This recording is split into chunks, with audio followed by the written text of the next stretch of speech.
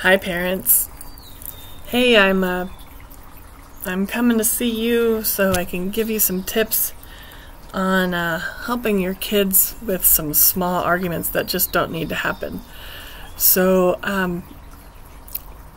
when my kids were younger and they were finally both old enough to sit in the front seat, we were having such a hard time because they both wanted to take turns, and we didn't want the oldest sibling always being in the front, and we didn't know how to work that out, but there were arguments, quite a few arguments, and I wasn't a fan.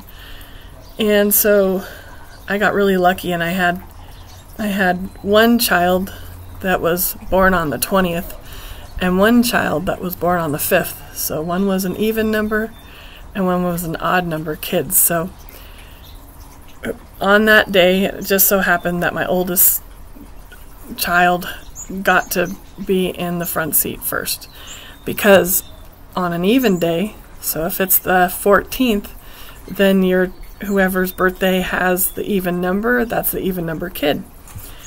Well, then the kiddo who's the odd number kid has all the odd number days.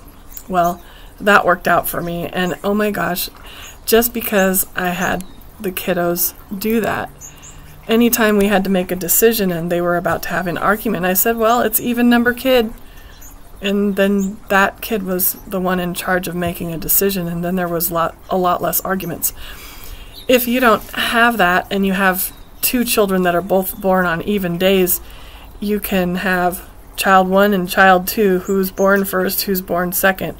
If you're born first, then you're an odd number kid, and if you're born second, you're the even number kid. And, that works for most families because a lot of families have 2 kids.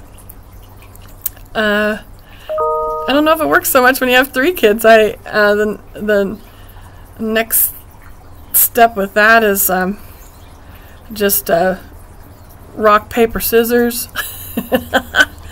Or once you have more kids, I think mom needs to just ask a child, okay, what's it going to be?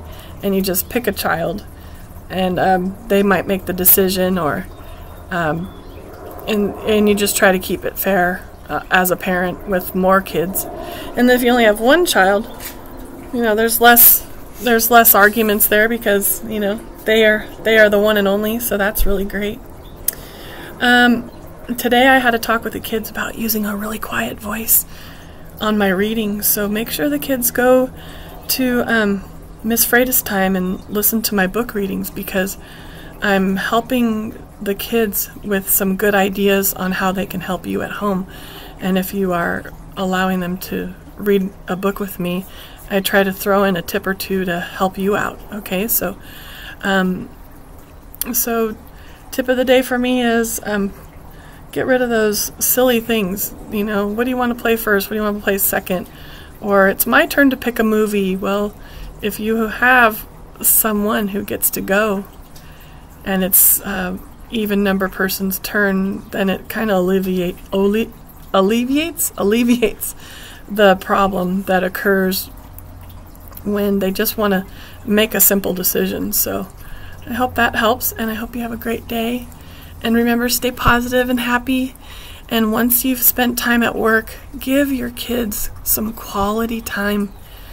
Take the time to step back from all your life stuff, put your phone down, go hug your kids, wrestle with them, play a game, maybe a nice game of checkers or something. And if you have more than one child, golly, make sure that you're spending time with each child individually whenever you can, so that you're building those connections.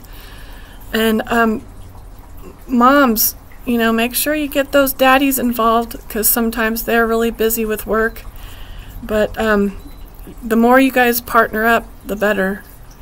Then your kids always know that you might only have one parent at home, but the parent that's there is speaking on behalf of both parents. I'm mom and dad, or I'm dad and mom. And it helps a lot to make sure you sound like you're a cohesive team. So the more you're working together, the more you're connecting with your kids, the more they're going to be great for you when it's time for work at home, okay? Alright, so hope those little tips are helpful. Have a great day, and just be happy. Be the great parent that you are. I'm very proud of you. Really. Bye, guys.